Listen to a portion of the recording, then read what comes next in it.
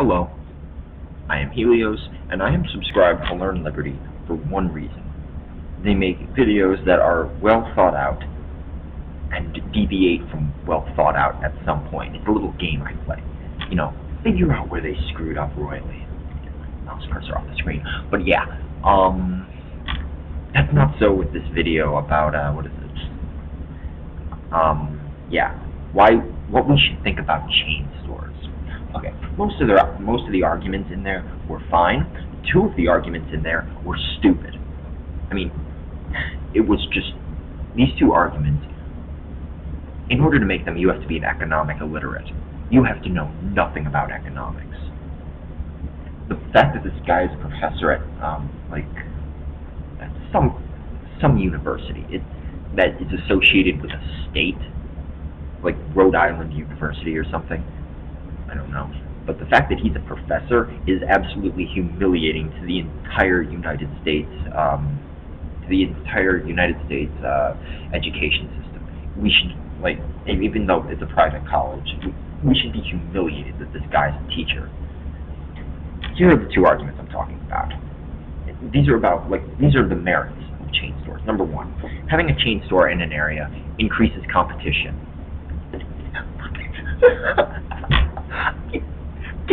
What?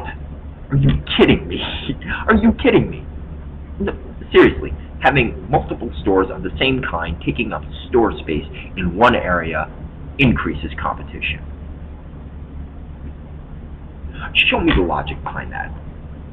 Please show me the logic about having fewer stores in an area increases competition. I gotta see your work on that. Oh please, oh please.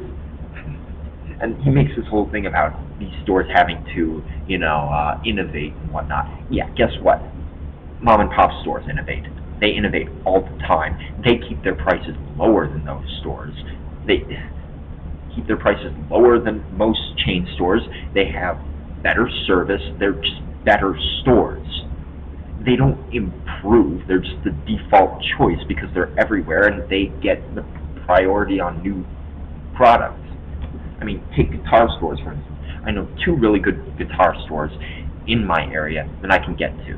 One of them specializes in a lot of vintage stuff. They sell a lot of really nice old stuff, usually way out of my price range. But they have some good,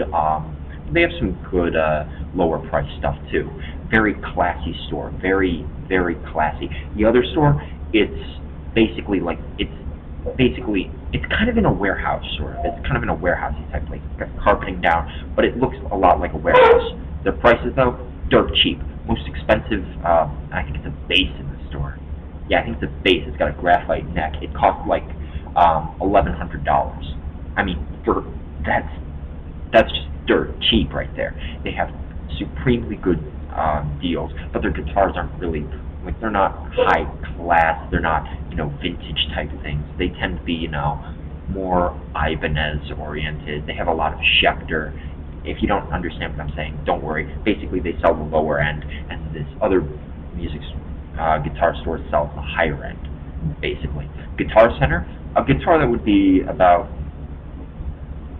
that would be around $100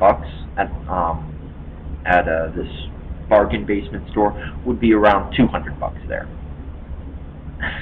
I mean, and Guitar Center doesn't even sell the older stuff, and their acoustic guitars that they sell at Guitar Center are generally higher priced than the ones at the classier music store.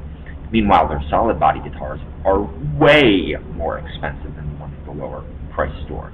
Plus, the people there are, the owners. They're very intimately connected with the people there, tremendously great service, and these are not chains. That's what I have to emphasize. These are not chains.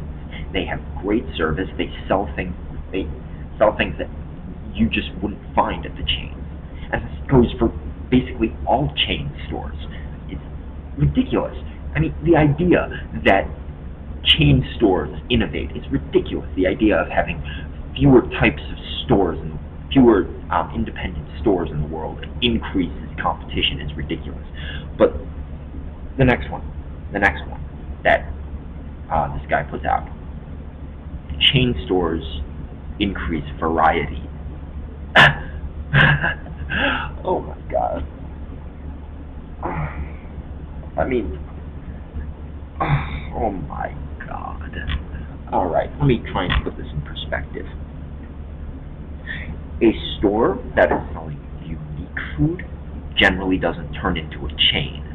Why? Because generally when you have more unique food, you have less of a demand for it. These tend to be ethnic restaurants. You know, you have people who come over from another country and cook the cuisine of that country. These people don't end up with restaurant empires, they end up with local institutions. They end up with little restaurants. And that vastly increases the variety. People cook the food in different ways.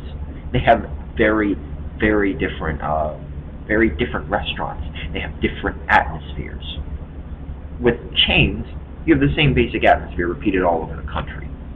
And generally, that atmosphere, this is important for the video because he says, you know, lots of cities start to look the same, but within the city, you get a lot more diversity. You see? Bullshit.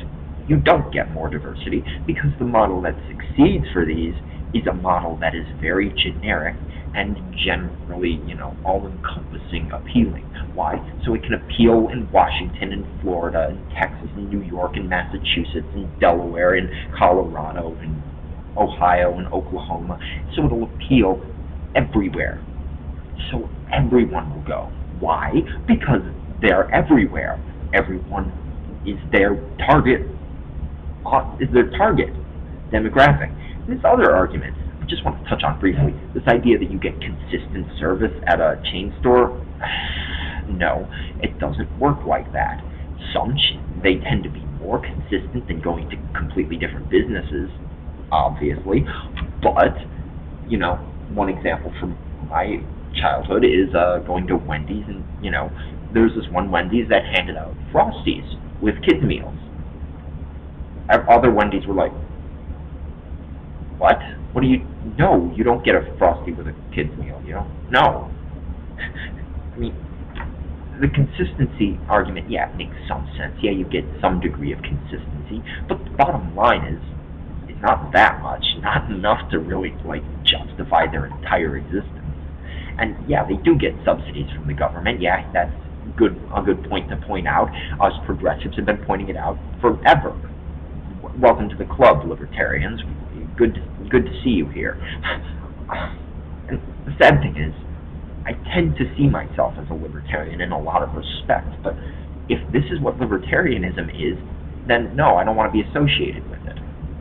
I mean, what's stopping me is the crap arguments. So yeah, I'll make another video on that at some point, but yeah, I actually have a number of videos I gotta post, so I'll get around to that. Anyways, for now, Helios 5868, goodbye, and thank you for watching.